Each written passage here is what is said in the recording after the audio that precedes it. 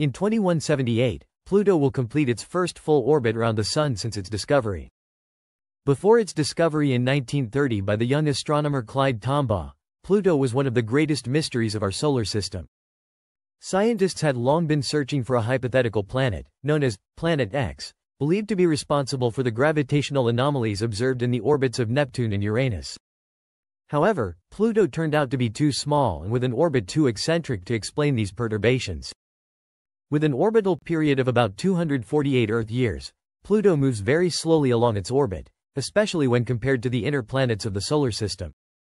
Since its discovery, it has only completed about a third of its orbit, with 154 years remaining before it completes the full cycle. Meanwhile, in 2006 Pluto was reclassified as a dwarf planet, and in 2015 NASA's New Horizons mission reached Pluto, providing us with stunning images and new important information about this fascinating icy world.